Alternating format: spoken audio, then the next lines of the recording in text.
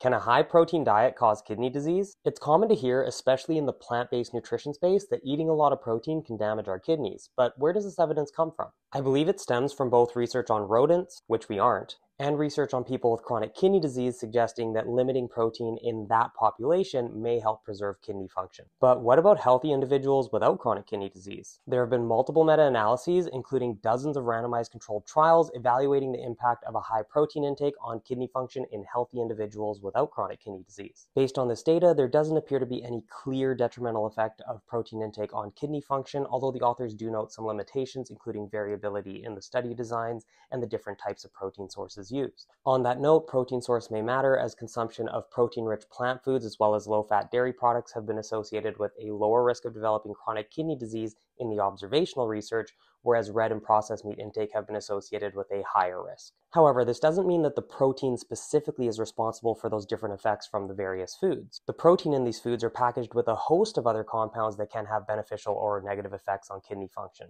For example, processed meat is often loaded with salt and other additives that may have a negative effect on kidney function. So where does this leave us? Protein per se isn't likely to have a clinically significant effect on kidney function in healthy individuals, so I don't see a big problem with having a high protein diet or using protein powders, but it may be a good idea to emphasize protein-rich plant foods over red and processed meat.